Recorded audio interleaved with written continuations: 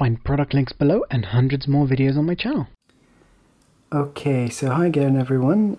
This is a quick test to see how stable I can get with the NEX-6 and the 16-50 kit lens because it's an image stabilized system which is really compact. So for run and gun shooting, this could be a really great option. I've set it up with sort of the DIY whatever it's called, pocket reg thing, and it's basically just photography and cinema, PNC friction arm, and then a super clamp at the end which holds a sponge just for a bit of comfort, and that's basically creating, because this is such a lightweight camera, I find that this is quite usable, especially since it's this close to the body. I find it's quite usable without a counterweight.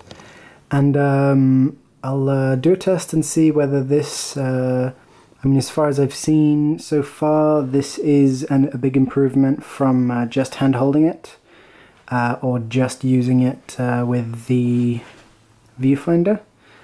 It allows me to walk a little bit smoother, and yeah, overall it's pretty nice.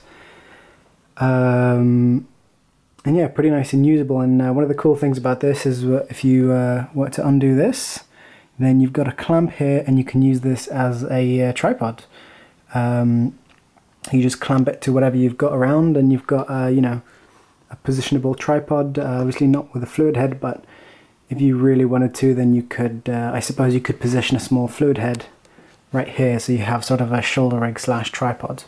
That could be pretty cool.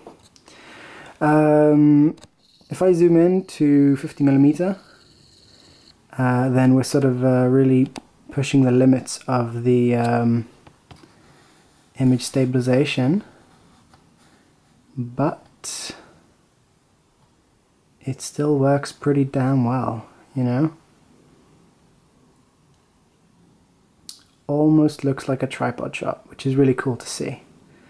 But you know, if I were to walk, then that would introduce a little bit more shake. Let's see. Yeah, a little bit more shake, but still a good result. But yeah, if I stop moving, which is most of the time, you don't really need to walk around during your shots. But yeah, really nice results with this. And more soon. Don't forget to subscribe. See you in the next video.